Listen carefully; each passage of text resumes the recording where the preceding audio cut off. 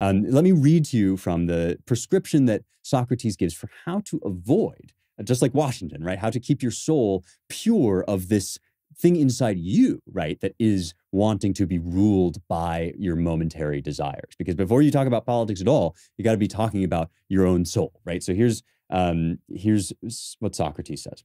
So he makes a distinction between necessary and unnecessary pleasures and desires. So like you have to eat, right? That's a necessary pleasure, right?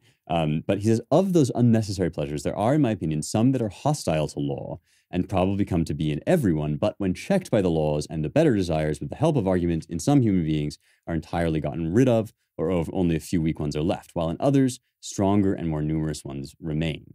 And those stronger ones are the ones that wake up in sleep when the rest of the soul, all that belongs to the calculating, tame, and ruling part of it, slumbers, while the beastly and wild part, gorged with food or drink, is skittish and putting sleep away, seeks to go and satisfy its dispositions. You know that in such a state, it dares to do everything as though it were released from and rid of all shame and prudence. And it doesn't shrink from attempting intercourse as it supposes with a mother or with anyone else. He's talking about dreams, right? He says dreams are kind of our unfettered, what Freud would call the id, right? They are this just indicator that deep down within us, there is still this many-headed beast kind of thrashing about. And no matter how civilized we've become, in sleep, we realize that there is still the part of us, right? That even though we train ourselves out of acting on this, like we always have to be vigilant against these desires. He says, I can suppose a man who has a healthy and moderate relationship to himself and who goes to sleep only after he does the following. First, he awakens his calculating part and feasts it on fair arguments and considerations,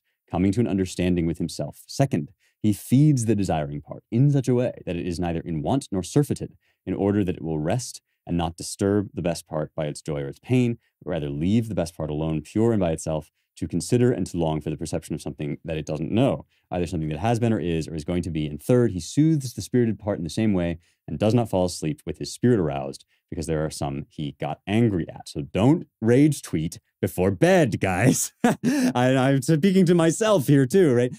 No, this is actually really still just excellent advice. You have three parts of your soul. You have a reason, you have your like courage or your anger, your thumos, your sort of manly passions. Even if you're a woman, you still have thumos. And then you have your appetites and your desires. And he says, you know, satisfy your desires. Don't starve yourself of satisfaction, but don't overindulge either. Pursue a moderate course so that then they're not, you know, inflamed basically when you go to bed. Like don't eat 2 pizzas right at midnight before bed. And you know, calm your anger, right? Don't go to bed angry, right? Classic, you know, let not the sun set on your anger, kind of classic advice from the Bible, from Paul.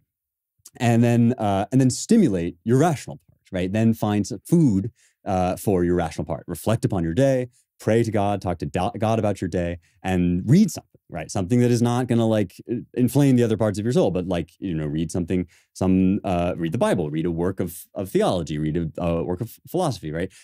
30 minutes of this before bed, right, is actually an amazing cure. And it sounds so homespun because it is, right? It is Plato recognizing that out of these tiny beginnings, right, out of the virtue or the vice of the soul, the order or the disorder of the soul, come all the catastrophes to which the state is heir.